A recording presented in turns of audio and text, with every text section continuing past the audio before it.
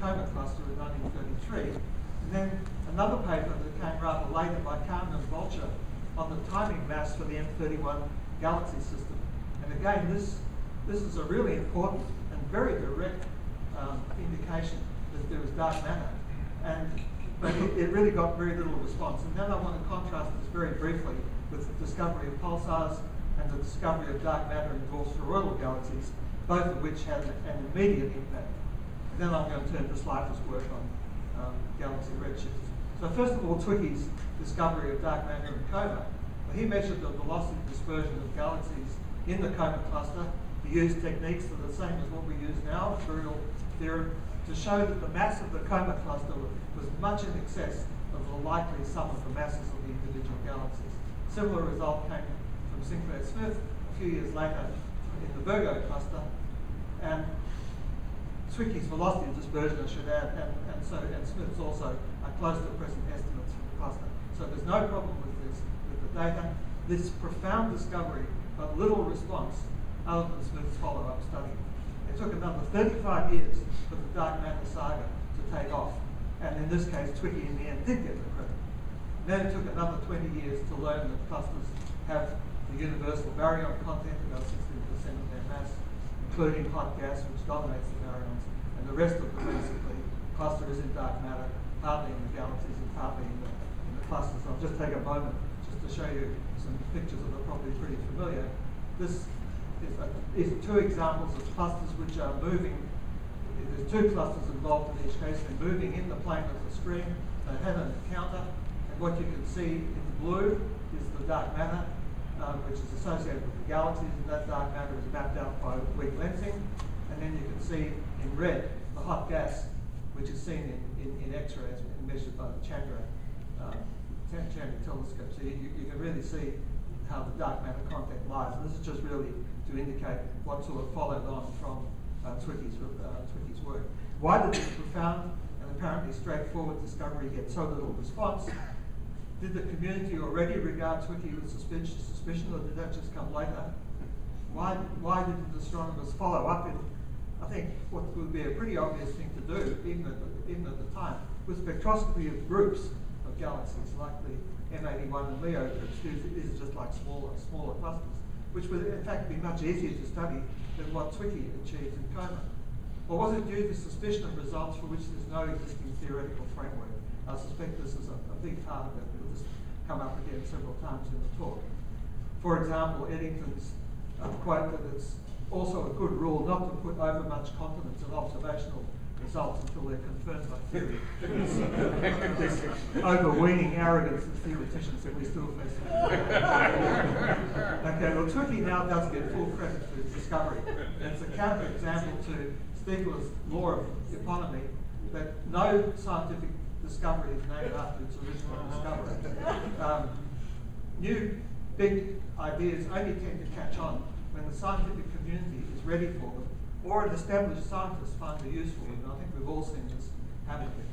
And particularly if a statement of an idea comes too early and a later statement is accepted by the community, it indicates that the community accepts ideas when they fit into their current framework. And this is something we see all the time, that there's no virtue in being ahead of your time. If you make a discovery and it's too early, you're regarded at best as a freak when finally the community catches up with it. At worst, you're completely disregarded. And it's just a fact of life. Yeah. Okay, I don't want to dwell too much on the appropriation of discoveries by others, or the later failure to recognise discoveries like Slipher's. That need not be the same issue as Stiegler's law. But Hubble's name comes up frequently in these discussions. See Martin's talk on Saturday. It's interesting to ask why. I'm aware of at least 4 examples of this kind of thing involving Hubble. Well, there are 2 that we're familiar with at this meeting. One is the lack of recognition of Slipher's redshift achievements until long after the event. His work had impact on the community at the time, but later it didn't get the recognition that it deserved in the context of the expanding universe. And then there's the issue about the Hubble redshift distance law and the matrix contribution, which has been discussed a lot recently. The matrix discovery of the law a few years earlier than Hubble's wasn't recognised properly. A translation of Lemaitre's paper into English omitted, this was a largely theoretical paper with a bit of observational results in it. A translation of Lemaitre's paper into English omitted the observational section which showed that Hubble's law and which showed the Hubble law and Lemaitre's derivation of the Hubble constant. And there's been quite a bit of correspondence in the last couple of years about this and whether it was dirty work afoot. But Mario Livio has argued, and I think fairly convincingly, that this omission was in fact Lemaitre's choice. And this sometimes happens when you get theoreticians who are involved in also some observational work. They see that the theoretical work is much more important than the observational work. And I can easily, having been in a situation like this myself, from days when I was a theoretician, I can easily see how Lemaitre may have thought that his observational contribution really wasn't nearly as significant as the theoretical one and just expunged it from the translation. But anyway, this is something about which there's been quite a bit of work recently. In the book that Owen mentioned that David Block and I wrote a few years ago, we identified two other incidents involving Hubble and the UK astronomer Reynolds. Reynolds was an interesting character. He was a so-called amateur, but in fact he was no more amateur than most of the astronomers in this room.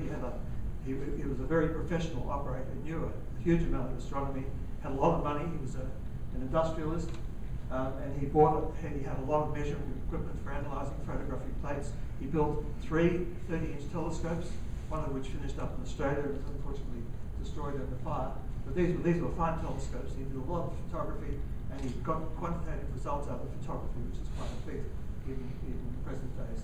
So Reynolds basically invented a thing that's now called the Hubble classification of galaxies. Hubble certainly knew about Reynolds' work, and the two of them corresponded about classification around 1919. The other Hubble law, not the expansion of the universe, but the light distribution in elliptical galaxies, which looks like this. That's a surface brightness distribution, R is a radius, A is a scale. Reynolds discovered this several years before Hubble actually worked on it. It became known as the Hubble distribution, but more recently people have figured out that Reynolds actually did this first, and it's now known as the Hubble-Reynolds law. There's a view that Hubble wasn't generous in acknowledging the contribution of others. Some who I knew who themselves knew Hubble regarded him poorly in this respect. On the other hand, Hubble is not unique in this kind of behaviour. Some of us are careless about picking up ideas and forgetting where they came from. It still happens today. There's a whole bunch of other things that come into it: geography, institutional rivalry, culture. National cultures can also be significant elements in this behaviour. For others, I suspect Slipher is one of them, and certainly Reynolds was another one. Modesty is more important than credit. I won't go on about this any longer. Now, the other example of an important discovery that made almost no impact at the time is the work by Kahn and Bolcher on the motion of M31 relative to the galaxy. M31 is about 750 kiloparsecs from us. It's approaching the Milky Way at 188 kilometres a second. Now, if you adopt the age of the universe, assume a radial orbit, and just simple Keplerian dynamics, it shows immediately that the mass of the system, M31 and the Milky Way, is about 20 times larger than the likely masses of the stars. This was well known at the time. A large, I say here, we assume a radial orbit. A large transverse component of the motion is unlikely, and was recently shown to be small, would anyway make the problem worse rather than better. So Kahn and Bolcher got a total mass for the two galaxies that was greater than 2 by 10 to the 12 solar masses. Recent estimates, very recent estimates, about 3 times 10 to the 12. The distance scale was right, and the stellar masses were roughly right. Their argument is direct and compelling, but in 1959 it made almost no impact. It was brushed off by a couple of unconvincing studies that concluded that extra mass wasn't needed to bind the local group. So here's the picture, just the two galaxies approaching at 180 kilometres a second. Do the Keplerian dynamics, and you finish up with a ratio of dark to stellar mass of around 20. So you know what the stellar masses involved are, and this means you've got a dark halo going up to way past 100 kiloparsecs. So So, Kahn and Vulture excluded intergalactic stars, and they argued that the extra required mass was in the form of ionized gas, and the paper went on to explore the effects that this gas might have on the galactic disk. And maybe that was a distraction from the real impact of their paper, that there's a huge amount of unaccounted for matter. Why did the paper have so little impact? Well, their argument is simple, and it's correct, and it's survived to the present. They were both very respectable and well-regarded researchers, and if their work had made the impact it deserves, it could have started the dark matter revival in 1959 instead of waiting another decade. My guess is that there was simply no theoretical framework within which to interpret this observation. The weak contrary evidence that I mentioned provided a welcome escape from an uncomfortable situation.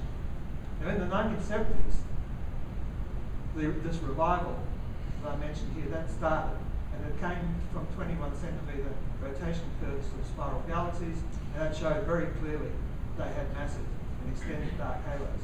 The argument was really no clearer than Kahn and Vulture's argument, but it did make an impact. And the reason it made an impact was that there was a theoretical framework at that point for discussing dark matter, even though this theoretical framework turns out to be wrong. So this is what I'm talking about, the 21 centimetre rotation curve of a particular spiral has been well studied. This is how the rotation goes with radius. This is what you expect from the stars and the gas together, this one. And you need an extra contribution that looks like this in rotation against radius from a dark halo to give you the rotation curve you observe. And now hundreds of galaxies have been observed in this way. And it's quite clear that the stars and gas together don't provide enough gravity to explain the rotation. You need the extra gravity of the dark halo. So the Kahn and Vulture story about the galaxy in M31 is dynamically very straightforward. And so is the dynamics of the flat rotation curves. One of these made an impact, and the other one did not. The idea of dark matter from rotation curves started controversially around 1970s. This is a typical, Scott Tremaine has discussed this in terms of paradigm changes. It was a typical sort of paradigm change. It was controversial when it started, but it was based on poor data, but it was taken seriously. So why was it taken seriously? Well, I think the reason is that in the 1970s, the idea of the massive dark halo got unexpected support from theoretical arguments about the need for dark matter to stabilize disks against bar formation. Now, these arguments turned out to be irrelevant because, in fact, most galaxies do have bars. In fact, now we know that dark halos are needed to sustain bars via angular momentum transport. But anyway, there was this theoretical framework in which people could interpret what was going on with this dark matter, so pretty much a dark matter revolution. The controversy ended around 1978 when high quality 21 centimetre curves became available from the Dutch radio telescope. Even though the theory turned out to be irrelevant, people believe observations that fit into a theoretical framework, even if the observations have a sounder basis than the theory, as was the case here. It allows them to come to grips with startling observations in the way that Eddie mentioned. So here's just to show you what barred spirals are all about, in case you've forgotten. Here's an unbarred spiral, basically a symmetric system. A barred spiral. In the 1970s, barred spirals are thought to be rare. Now we know that in fact they're very common. Most galaxies, including our own galaxy, have a central bar when you look at them in the infrared. And here's just a quick picture of the spiral galaxy M83, first of all in blue light, and then in the K-band in the infrared. In the infrared, the blue stars are not so important, and all this dust absorption becomes transparent. You can see very clearly a bar in this galaxy, which you don't see immediately in the optical picture. Okay, so just very quickly, a couple of unexpected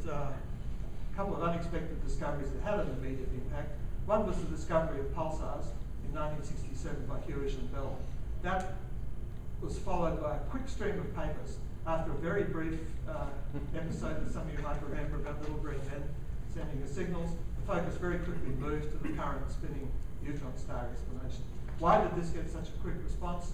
Because the basic theoretical framework was already in place from Barber and Zwicky and other theoretical developments. People very quickly made the connection between pulsars and spinning neutron stars. Another example is the discovery of the high fraction of dark matter in dwarf spheroidal galaxies. Now this started in 1983 with two papers and quite different arguments. This was to do with the tidal structure of these galaxies. This one was to do with the velocity dispersion based on 3 stars. In both cases, the arguments were really flimsy, but there was only limited skepticism. Now this dark matter in dwarf spheroidals is still a very active field today. Current estimates of mass to light ratios are over 1,000 for some of the faintest of these dwarf spheroidal galaxies. Why did this discovery get such a quick response? Again, in this case, I think it was because the basic observational infrastructure of dark matter in galaxies was already there, plus the ideas from White and Rees in 1978 about the importance of dark matter in galaxy formation. Okay, so now the Slipher. You've already, even as early as this in the conference, you've heard much of this, so I can go through a lot of this quite quickly. Slipher had expertise in spectroscopy. He wrote a very nice paper on the Lowell spectrograph that was built for planetary spectroscopy to go on the 61 centimetre refractor. Lowell had requested Slipher to get spectra of these nebulae, but not in the context of extragalactic science, of course. This was a major challenge because of their low surface brightness. Slipher had the expertise, or acquired the expertise, to do this kind of thing. He modified the instrument for nebula spectroscopy, and you probably saw last night the modifications to the spectrograph that he used to do this. This advanced the technology, made it possible to measure nebula redshifts, although, as Laird mentioned in question time earlier, he wasn't really the first person to get into nebula spectroscopy.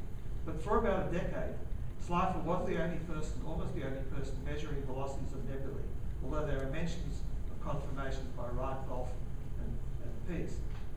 These people, and Pfaff from Lick, had already acquired nebula spectra, but for various reasons have not measured their radial velocities.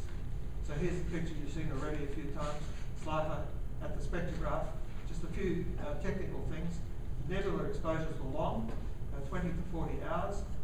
Linear dispersions of this instrument was not particularly low by nebula spectrograph standards. It was 140 tenth meters per millimeter. Now, I never heard of tenth meters until I started preparing this talk. So the tenth meter is an extra in case you're like me and you don't know. This, for people like me who've done the nebula spectroscopy in the past, is quite adequate for seeing visually rotation in a spiral galaxy.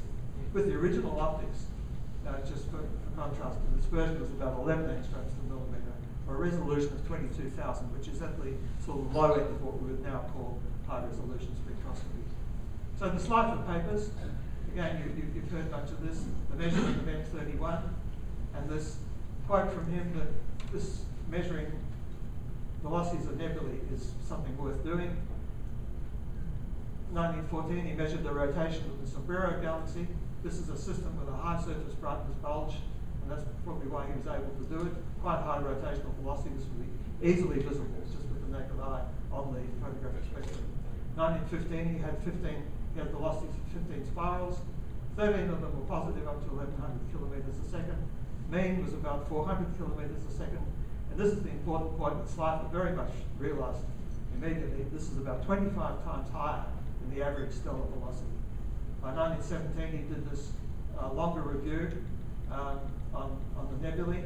How accurate are his velocities? They're actually pretty good. The dispersion against modern values is 112 kilometers a second, which is very close to his own estimate of about 100 kilometers a second. So by 1917, he had 25 galaxies up to 1100 kilometers a second, all positive except for the local group and M81. The mean velocity of the nebulae is now about 30 times the average velocity of the stars. And Slipher really appreciated this very much himself. For a long time, he said, it's been suggested that spiral nebulae are stellar systems seen at great distances. This is the island universe theory, and this theory, it seems to me, gains favour in the present observations. So Slipher was very well aware of the implications and significance of his observations. The velocities are much greater than those of galactic stars. He inferred that the objects lie outside the Milky Way. Hertzsprung had written to him in 1914 to make exactly the same point. And although there are a few, like the Reynolds who I've mentioned before, had their doubts about the day that Slipher had a convincing response with confirmation of velocities from others. His work was well known. Why didn't it settle the issue of the island universes? The velocities of stars were known from the work of Boston, Campbell, and Kapteyn, and others to increase with spectral type, as we've heard from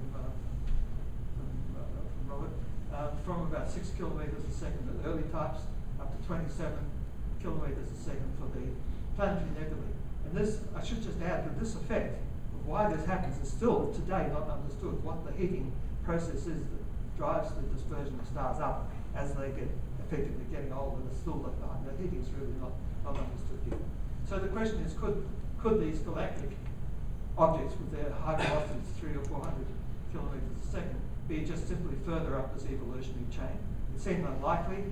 I think Slipher regarded it as unlikely. Their high velocities indicated that they weren't gravitationally bound to the Milky Way. That's a simple argument which people had the equivalent from what Kapteyn had done to work out the galaxies were just, they were physically, dynamically unbound from the Milky Way. By 1916, there were already some ideas about obscuring material in the Milky Way. It had been long known, back into the 19th century, that the nebulae avoided the galactic plane, which again favoured an interpretation putting them outside the Milky Way at the time. Further observations came from the observations of galactic novae, but the thing that really confused issues was von Maumann's proper motions in nearby galaxies. This, I think, is, I speculate in the end that this is really at the root of why Slipher missed out on some of his credit. So in the 1920s Shapley-Curtis debate, Shapley argued that the nebulae are just nearby clouds and the universe is one big galaxy. Curtis argued that the nebulae are galaxies like our own, far outside the Milky Way. In the end, Hubble's 1923 Cepheid work on M31 settled the question. There's some similarity of this controversy about the island universes and the dark matter controversy that I talked about in the 1970s. There's a similarity in reverse. The dark matter story was supported by erroneous theory, while the island universe was delayed by erroneous observations. And I think the point we learned from this is that the progress is not always linear. I conclude that Slipher's situation is not at all comparable with Swicky's. Slipher's work made an impact at the time, but his problem with recognition came later, because of course Swicky's was exactly the opposite way around. I'd speculate that without von Maumann's confusion, this issue would have been more clearly defined. Maybe the debate would not have happened, and Slipher would have got the credit for identifying the nebulae as extragalactic, which I think he deserves. So, our last slide. In conclusion, I still find it hard, after reading more about this, I still find it hard to believe that the high velocities of the nebulae were not regarded as conclusive evidence for their extragalactic nature. Slipher had shown convincingly that the wavelength shifts in the spectra of the nebulae were consistent with the Doppler shift, and others had reproduced these velocities. Kapteyn had already made a fairly accurate estimate of the mass of the Milky Way and seemed clear, even at this time, that the nebulae could not be bound to the Milky Way. So I think Slipher was very unfortunately missing out on this. Thank you.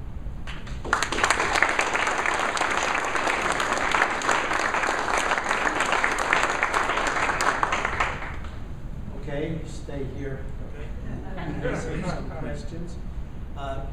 That quotation from Eddington, Cecilia Payne-Gaposchkin said how startled she was when Eddington said he wouldn't believe an observation unless it had a good theory behind it. And she asked him why in the world he had said something like that. And he said, oh, I just wanted to shake up Rutherford a bit. Who has some questions? In the back. Could you say a little more about what von Maumann's erroneous observations were? Yeah, sure. Von Maumann had used photographic observations separated by some length of time to look for the transverse motion of objects in M101 and I think also in M31. And he has found an effect. Now it's a very subtle, measuring proper motions even for stars is quite a subtle thing. A lot of things can go wrong, and a lot of things did go wrong. And by 1925, I think his his work was discredited. I can't really go into the technicalities of this. I'm not sure exactly what went wrong. I suspect I know, because just of the way that he made the comparison of where stars were in one epoch and where they were in another epoch. But anyway, he had some respectability, and he was taken very seriously. But then in the end, a few years later, his work turned out to be wrong. It came at just the wrong time for the debate, the Curtis-Shapley debate, and certainly for Slipher. I think if this Freeman thing hadn't happened, the evolution of this whole thing may well have been different. Hale may not have even wanted to stage this debate at the Academy, and I think history could have been quite different. But I thought I'd also read that when Hubble made his discovery, the Cepheid and Andromeda, that he was at the same institute as Van Manen, and Van Manen had these crazy plates, and it drove him crazy that this guy was saying that what he had discovered wasn't possible because of this exact problem. So are you sure it was 1925 he was already discredited? Because Hubble was quite concerned about it in what I've read. And that 1925 may have been a bit generous. I mean, really, by the time Hubble had done his thing in 1923, the story was over. But I think there must have still been some worry. Robert may be able to say more on this, but it was still. I mean, my sense of it is that by 1925, Freeman was really out of it. You're next. Thank you, Ken. Surely part of it, though, is again, it's a reluctance to accept that these are Doppler shifts and they are representing radial velocities. I think that there's a reluctance there, and I can understand it. You gave the answer yourself. It's because there's no explanation for that. Why would they be rushing away? In a Newtonian universe, which it is at this stage for most people, there's no underlying explanation, and so I think it's perfectly normal for a lot of people to assume that maybe these aren't what they look like. Maybe it's some other effect, peculiar motions or whatever else that's people say. Yes. What age of the universe did Kahn and Walter use? It was a bit longer than the present. Like 17 billion years? My recollection is 18, but it doesn't make a hell of a lot of difference. Joe? Could you say when Kapteyn estimated the mass of the system of stars and how well accepted that estimate was? It must have been just somewhere. It was around the time that Kapteyn was making his great model. So I think I may be wrong, but I think that was around 1905. But somebody could certainly correct me on this. I think it was pretty well accepted, because I've never heard of anyone quibbling with it. And it's a very reasonable Newtonian estimate, just basically based on the motions of the stars at the time. So. Oh, okay. Kapteyn never accepted the existence of interstellar absorption when he made some of those calculations. And of course, after Shapley's galaxy turned out to be so much larger, you have to factor that in to your third conclusion. That certainly was a game changer. Yes. Okay, one last question.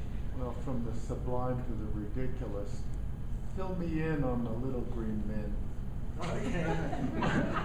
I was around Cambridge at the time when this was all breaking, and they thought just for a moment that these were signals from extraterrestrial civilization.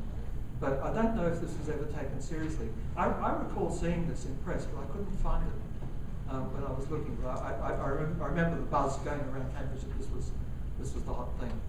But it really only lasted weeks.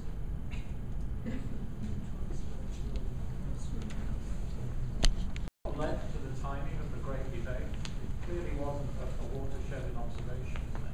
That's the full picture. Well, the timing of the Great Debate was that relativity was such a big issue at that time, and the Academy was much too conservative to hear anything of that. So they figured they could have a nice debate between Mount Wilson and Lowell Observatory, and that came about in 1920 as sort of an after-dinner conversation at the Academy. All right, thank you.